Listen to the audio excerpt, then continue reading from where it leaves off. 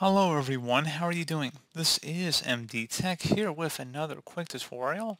In today's tutorial, I'm going to show you guys how to set Windows 10 or Windows 11 Professional or Higher Edition, so Professional, Enterprise, or Education, or Windows 10 Home or Windows 11 Home as well if you have the Group Policy Editor extension enabled.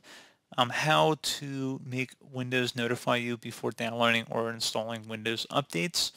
So pretty straightforward process here, guys, and like I was alluding to, you're going to need to have the Group Policy Editor available for this tutorial, and you can get it for Windows 10 Home or Windows 11 Home Edition as well, but it's just not going to be covered in the scope of this tutorial. But assuming you have it, we're going to start by opening up the search menu, type in Group Policy, best match, come back with Edit Group Policy, go ahead and open that up, and now you want to go and expand underneath Computer Configuration.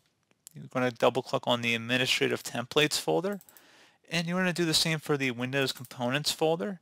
And then finally, you're going to locate a folder that says Windows Update, and going to go ahead and just left click on that once. Double click on the Manage End User Experience folder, and then locate where it says Configure Automatic Updates.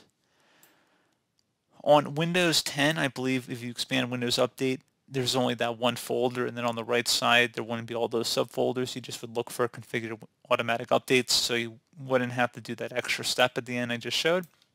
But anyway, we're going to set this to enabled, and here's the deal. So if you click inside the drop down here, you got your options. So if you want to set it to 2, notify for download and auto install.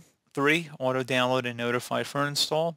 4, auto download and schedule the install. 5, allow local admin to choose setting. 7, auto download, notify to install, notify to restart.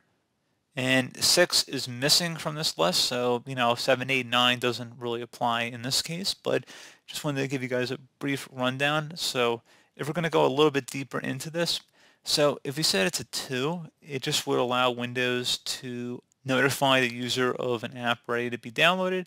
And then once a user went to Windows Update, they could actually download and install any available updates. 3 is the default setting, which if Windows finds updates, they automatically download them in the background, and the user will be notified when they're ready to be installed. 4 automatically downloads the updates on the schedule, whatever the schedule is listed below. You can see below this drop down here. You can see it gives you a little bit of specification here. And 5 basically allows the local administrator to use a configuration of their choice, but the local administrator will not be allowed to disable the configuration for automatic updates. And it says it over here on the right side too if you want to read through here. So they got text in here for Windows 10. It says version 1709. That sounds like a Windows 10 related update here. So a lot of legacy stuff in the Group Policy Editor. Again, if you want to just set it to notify, I'm going to set it to 2. You're welcome to select any option you want. But like I said, 3 is the default option in here. And you're going to select apply and OK. And then once you are done with that, you're going to go ahead and just close out of here. And you will need to restart your computer for the change to take effect.